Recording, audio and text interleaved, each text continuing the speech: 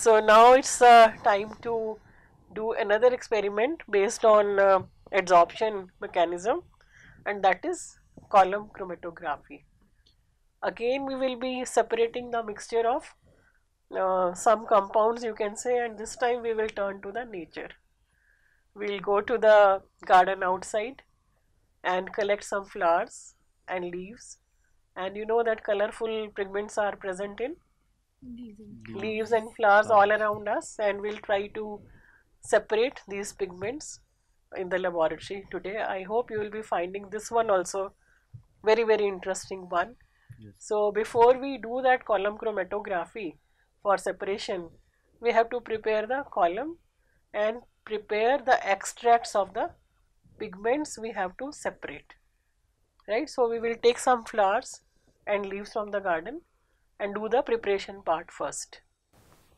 So we have collected some flowers and leaves from the plants, and then we want to extract the pigments from them first of all, and then from these pigments we will separate the compounds.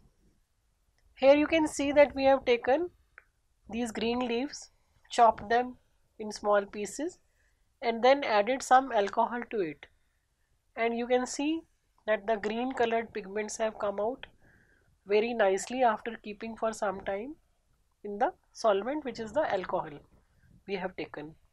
Similarly, from this China rose petals, again we have taken these petals and then chopped them finely, added some alcohol, kept that mixture for some time so that the color comes out from the petals into the solvent. Again we have taken solvent as ethanol. Similarly, for these yellow flowers, again we wanted to have extract of the pigments present in these petals. We took the petals, chopped them into small pieces, added some alcohol, and then made the pigments to come out after keeping them for a little while. You can see that yellow color is there in the liquid part, that is the extract, and solid remains of the petals are there in the both these beakers, and the colors have really vanished from the solid part and came into the extract. So we have extracts from green leaves, China rose petals, and a yellow colored flower. What we have done after that we have taken the extracts from all these three into these test tubes. So these are our samples in which mixture of pigments are there, and we will be taking for column chromatography the separation of pigments present in chlorophyll, that is in this green color test tube. The sample we have will be using this sample to be separated using this column here. So after taking this test tube out from here, we will use this sample for column chromatography and see what pigments we get after separation from this green colored extract. So let us prepare the column first. For column chromatography, we have taken a glass column. You can see here it has a stopcock at the bottom, and we have mounted it on a stand using this clamp, and I have placed a beaker down there to collect the mobile phase of the solvent which we will be using. I have put a funnel here to put the solvent as well as the silica gel which is to be settled here and forming a column here. We will use enough silica gel so that it forms a column of this much length, and here you can see there is a small padding already there built in, so that the silica gel which we will be adding from the top does not flow out from this exit tube, right? So what we will do first, we will add a small amount of solvent here and open this stopcock. We want to run this liquid out so that any air which is present in this part of the column gets expelled, right? I'll just close this tap and add some more solvent from this tube using this funnel. So enough solvent is now there. what we will do next is we will take now the stationary phase. How to add this stationary phase, which is silica gel in this case we are using. We can also use alumina, which is shown here. So two adsorbents which are commonly used are silica gel or alumina, depending upon whether the compound is acidic, basic or neutral in nature. Alumina is used in very special kinds of compounds. Most of the compounds we use silica gel for separation. So I am taking little silica gel here, and I want to have a height of half of this column for this silica gel. What I will do is I will just wet this silica gel first by adding some amount of the same mobile phase or the solvent which I have taken here. Now this is little wet, you can see. I will add this from the top, from this funnel to this column. You can see it has started settling down. Yes, Right? We'll just shake it again, pour through the funnel and allow it to settle. I'll drain out some solvent from here. You can clearly see silica gel is now settling here.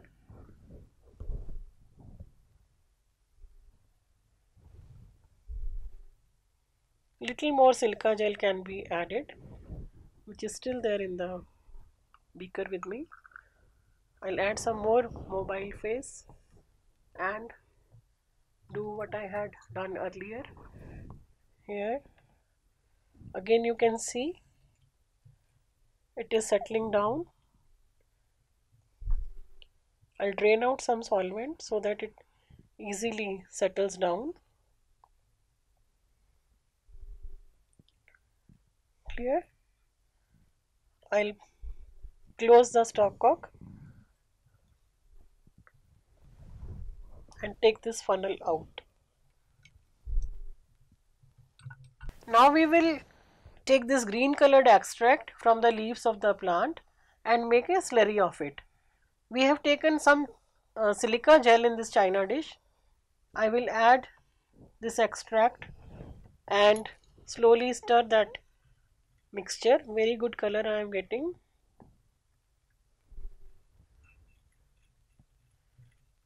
I'll add some more silica gel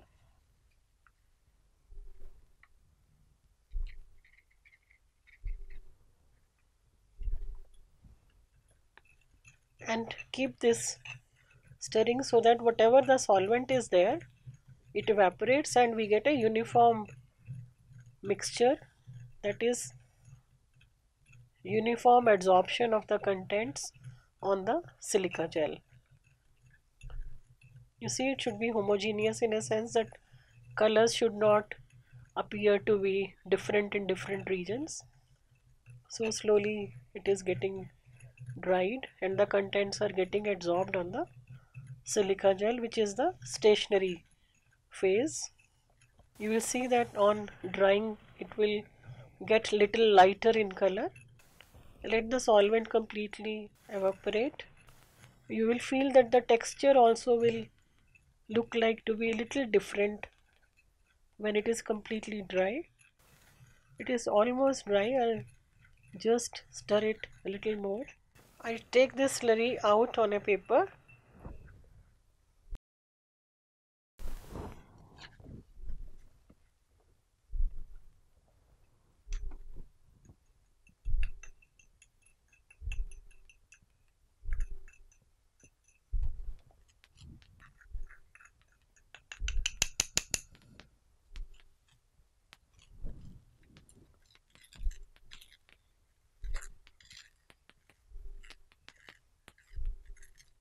Now we will take this dried slurry and put that in the column through this funnel.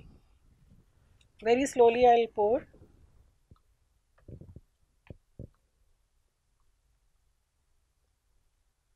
See, it has settled on the wet slurry already present in the column. Now we will slowly add some solvent from the top and simultaneously also open this stopcock. Now this mobile phase is carrying along with it certain pigments which have started separating. Now you can see light yellow colored pigment is there. I'll collect it in a separate beaker. Change this beaker here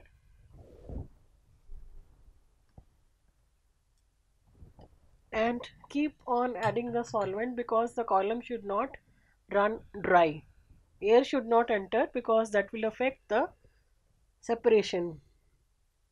So we have to keep a watch on the upper end of the column as well, that it should not dry, as well as the colors start separating in different containers. So this is a separate container here. Beaker is there. I have collected this yellow colored pigment here, and now you can see that the column is again almost colorless here, and green pigments are now at the top of the column. So I'll do again addition of some more solvent and again change the container here. So I am taking this beaker containing the yellow pigment which has been completely collected in this beaker, taking out this beaker, and I am replacing now a new container, new beaker, and opening the stopcock again and running the column. You can see here now the green color has come a little down, and as we run the column, mobile phase will slowly take along with it the pigments of green color also. So we will start operating the column again by opening the stopcock like this, and I'll keep on adding the solvent from the top because the column should not run dry.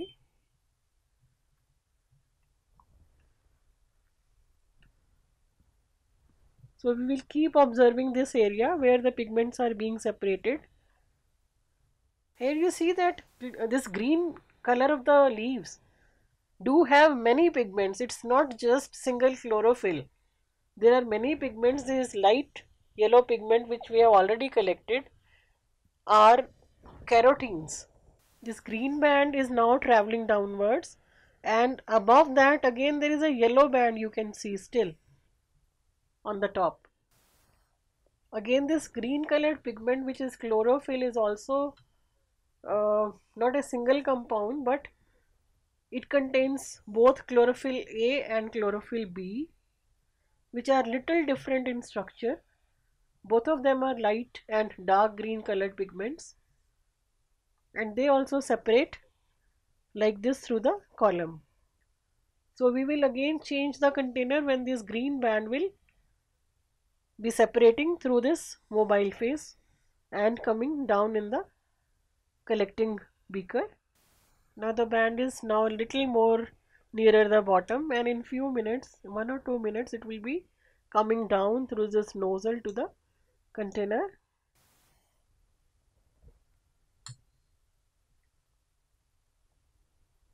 Now it's quite near the bottom, so it's the time to change the container. I'll close this nozzle and remove this container and replace it with another container, and in which I would like to collect this green part of the pigments. I'll open the nozzle again and see carefully how this dark green band will first pass out from the bottom. You can see a light green color is coming in the beaker now. I'll keep on adding solvent in small portions.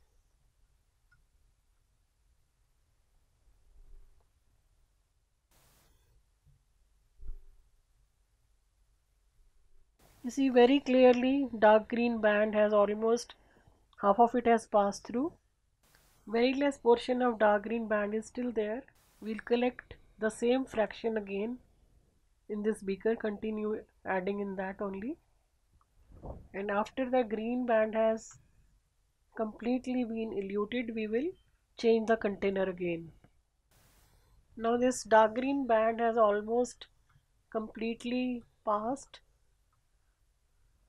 into this beaker, so I'll close the cork again here and then take this beaker out. This green colored solution in the beaker here at number 2, this was first fraction, this is second fraction, and again I will now replace the container, third container, to collect this light green colored pigment which is still there in the column. We will add little more solvent from the top and open the stopcock. Now this light greenish yellow pigment which is there will start collecting in the third beaker. You can see here very light color has started coming in the beaker. You can see light green pigment being eluted in this beaker with the mobile phase, and there is sufficient amount of this pigment, and we will keep on adding the solvent from the top and keep on collecting the pigment dissolved in the mobile phase down in this container. You can see the color is yellowish green and it is different from the first as well as the second fraction. This is the third fraction of the pigments being separated from this green mixture extracted from the green leaf. Now this is almost about till this height this pigment is there. You can see very light green color is still there in the column. Still some more solvent should be added.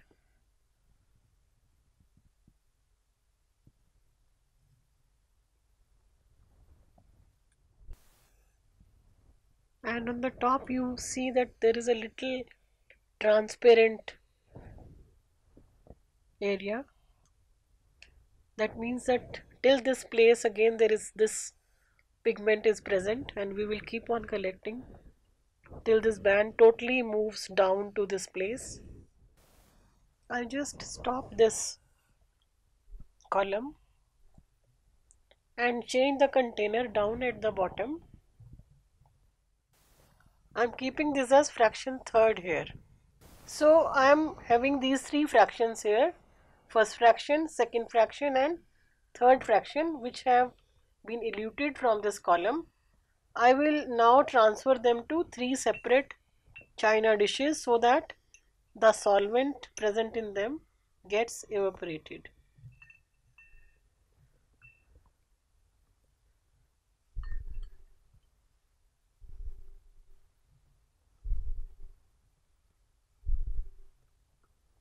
After this, I'll go back to the column again and run the column.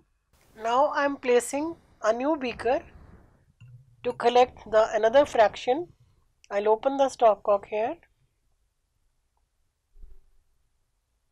and after that I'll put some solvent from the top. You can see this light green band is traveling down, and there is a transparent portion above that light green band. We will collect this portion, light green portion, completely.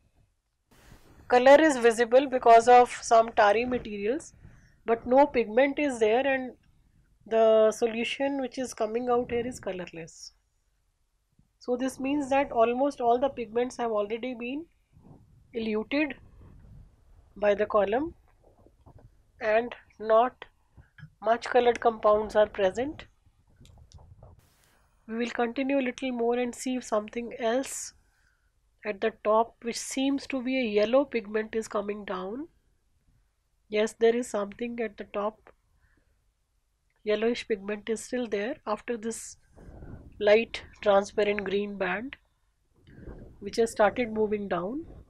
So when this light color band finishes and completely passes into this fraction, we will collect this band which is darker in color in a separate beaker.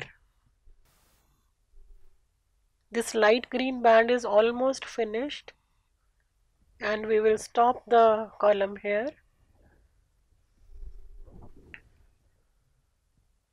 and change the container. This is the fourth fraction, I am keeping it here. I am replacing a new beaker here to collect the rest of the colored pigment which is present as a yellow band. You can see greenish yellow dark color band is still there. I'll add some more solvent. It has started coming out. You can see greenish yellow color in the beaker. Very clear top white silica gel now you are able to see, because all the pigments have now almost passed to the lower portion of the column. Almost the color has come down in the beaker. Very light color you can see in the column still. We will still add some more solvent and dilute whatever is the remaining portion in the column. Now the column seems to be almost colorless. Almost all the pigments which were there in the green extract have been separated, and we will stop the column now. I'll close this stopcock, put this fifth fraction here in the sequence like this. So you can see here that we have collected 5 fractions from this column. This is the first fraction starting from here, which is light orangish in color. This is darker green fraction, which was second fraction we eluted from the column, and this is the third fraction which is light yellowish green in color. This was the third fraction we collected. This is the fourth fraction which is almost colorless, which was very colored, and yellowish band which appeared last in the column was collected, and this is the fifth fraction. So we will leave all these 5 fractions 1, 2, 3, 4 and 5 for a while so that the solvent present in them dries and we get the concentrated pigments here. Had the amount of solvents been very large, it is advisable to collect the solvent back by distillation and get the fraction collected in the distillation flask. But since the amount is not very much, we can allow this to evaporate and then get the concentrated form of the pigment present in the green part of the extract of the green leaves. So after 3 hours, let us see what has happened exactly. This is sample number 1, which was light pale colored yellowish in nature. Almost the solvent has evaporated and you can see the separated pigment here. This was a dark colored green band which we eluted. It has also got concentrated, and more likely these are the chlorophyll pigments here, and this is a dark pigment here, and this was also a lighter shade pigment. Solvent has evaporated. Lighter yellow you can see, it is still there, color is there, but solvent has evaporated a lot. And here, because the surface area was lesser, it has evaporated to a much lesser extent. And this fifth and the last fraction also, which was yellow colored in nature, after concentration this will also give a very good yellow color once the solvent is removed from it, though some has evaporated, but more solvent can be evaporated from here, and then we will be getting the final concentrated yellow colored pigment here also. So very clear separation has occurred. First pigment light yellow, dark green, again yellowish green, no color in this, and finally the yellow colored pigment. So these were the separations we were able to achieve by column chromatography. So you can see here that it's not only the single compound, that green extraction, but it is a mixture of at least 4 colored compounds we have here. So each one of these can be tested for its RF value, and we can compare the obtained RF values with the known RF values of, you can say, with carotenes, with chlorophyll A, chlorophyll B, and xanthophylls. These are the major pigments present in the green part of the green leaves.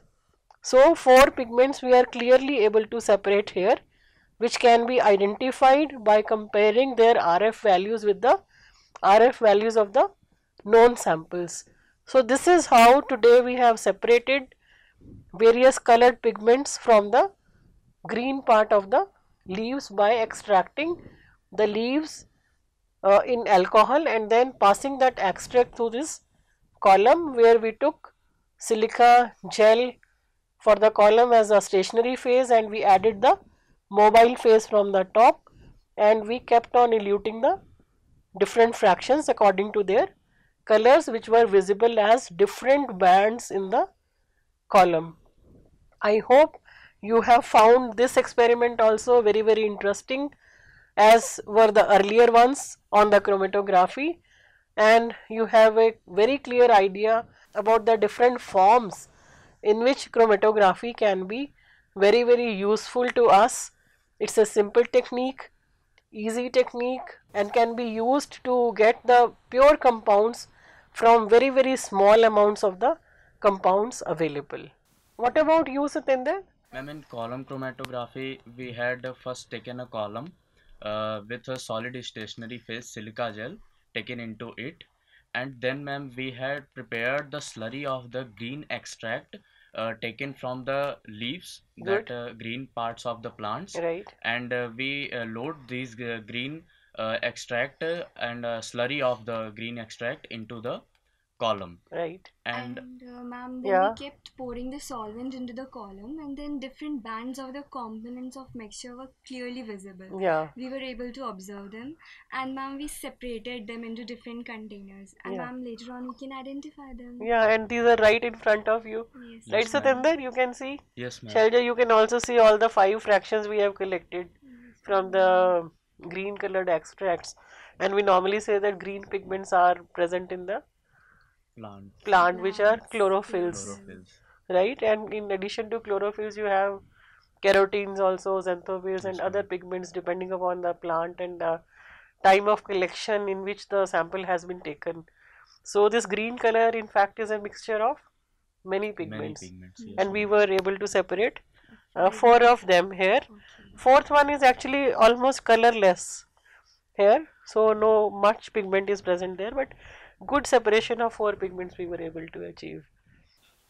Right, now you can also appreciate that we have performed all these experiments of chromatography using a microscale kit. So the advantages of the microscale kit were to use lesser amount of solvents, smaller apparatus, have the cheaper kind of a apparatus. When we operate at a smaller scale, cost also reduce, and at the same time these experiments are environment friendly also, because we are disposing of lesser amounts of chemicals in the environment ultimately. So these are few benefits of the microscale kit. I hope that whatever experiments you will do in your next sessions also, you will be using this kit to perform those experiments. Till then, goodbye. Thank Thank you, you, ma'am. ma'am.